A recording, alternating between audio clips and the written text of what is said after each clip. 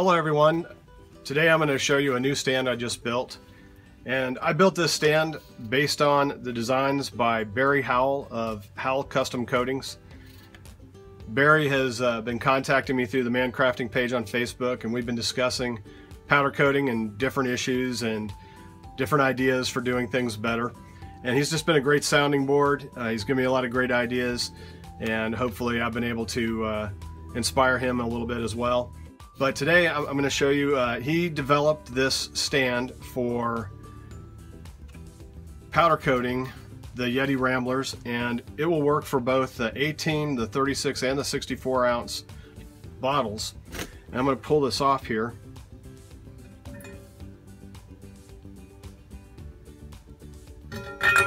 And as you can see, this one's adjustable, and I've got, I want to say it's a 2.5 inch.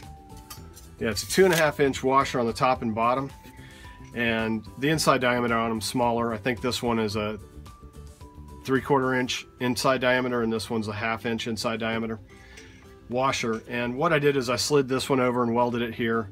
I welded this 3/4 inch tubing to just a piece of plate steel, welded the washer in place, and of course the 1/2 inch fits perfect inside this tubing, and then I welded this 1/2 inch by 2.5 inch washer to the top.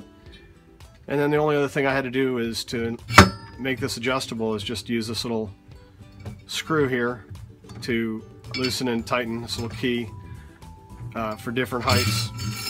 And in the lowest position, it's going to work great for the 18 ounce Rambler. Next level up is a 36 ounce, and then if you're smart, you can put little marks on there so you'll know exactly where to go. And that's the perfect height for the Yeti 64 ounce Rambler. And so when this slides down over, the lip of this is just about even with this washer. And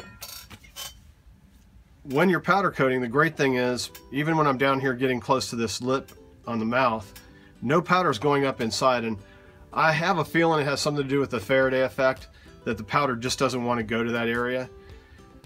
And that occurs when you're doing small parts where there's a lot of creases and things.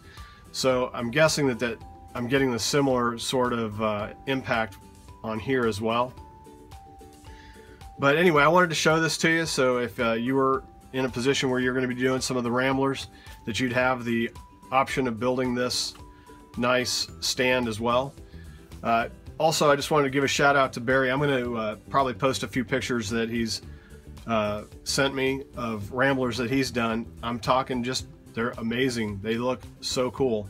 And if you're in the Savannah area, definitely check out Howell Custom Coatings on Facebook. I'm sure Barry would be happy to help you with your powder coating needs in that area. Again, thanks for watching this video. I hope you're having a great day. Make sure you like, subscribe, and if you have any comments, take time to make a comment. I try to answer everybody that takes time to watch my videos. So have a great day.